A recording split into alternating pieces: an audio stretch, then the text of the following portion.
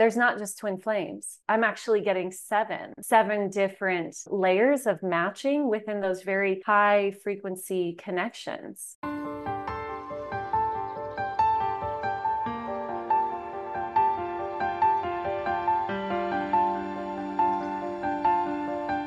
So the beautiful part about finding a divine counterpart, it really relates to what came through right there at the beginning, which is when we go into higher frequencies, we're more and more unified with ourselves. This is why a huge part of the population right now is coming into union with their divine counterparts on very high frequency levels, because they are operating within the state of a very high consciousness. And high consciousness, there's something in here. Let me look at that. We just want to state that it's not quite high consciousness. It's high vibratory beingness, so that it doesn't seem like it comes from the mind.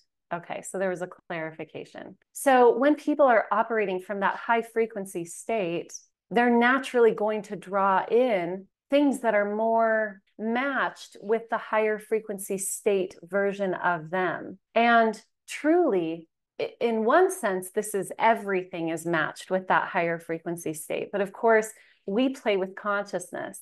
And that's why they wanted to differentiate that we're talking about vibratory state and consciousness. So what we desire to play with in the form of another human is someone who's consciously operating in those high vibratory states, because that's when you get that reciprocity and that it's very enjoyable. So essentially, be in a high vibratory state and be conscious about it. So let's look at twin flames and soulmates. What I'm seeing is a template match. So the divine template that we are has many sort of chakra points. And within that, the twin flame connects with all of them. So it really is that yin and yang. When humans talk about soulmates, this is almost a term that's becoming outdated, because we're coming into the frequency. Oh, wow, this is so blowing my mind. We're coming into the frequency collectively where we're no longer seeing in separation. And so we're really seeing everyone is an aspect of the self. And thus, we see soulmates in everyone.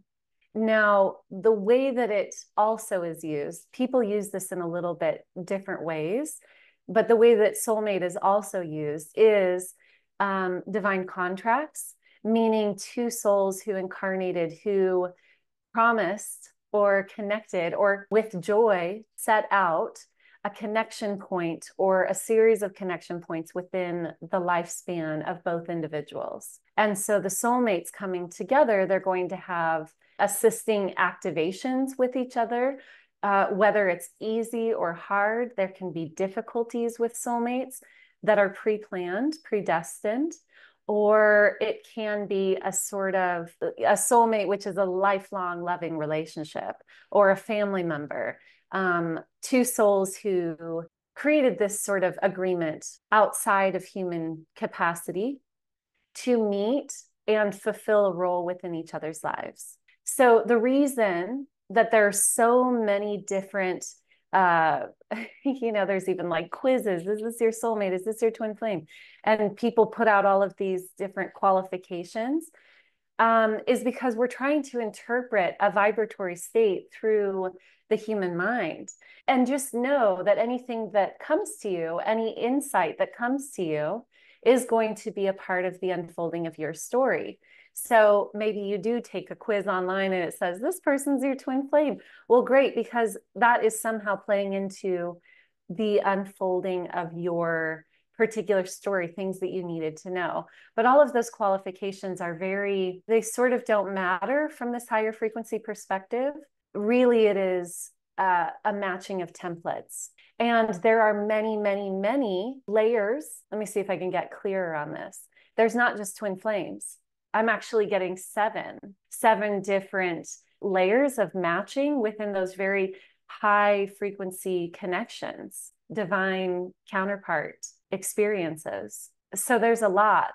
And the reason that we don't see those very often, but we're starting to see more of them. Again, as the collective consciousness is rising in frequency. And so it's becoming very normal not only to know all beings as a form of soulmate, in that they are doing the dance with you divinely in this lifetime, but starting to see lots of people coming into twin flame connections, knowing them to be all sorts of different relating types, not necessarily getting married, but definitely highly activating, because the frequency of the planet is still at a place where that type of relationship is going to be considered very high frequency.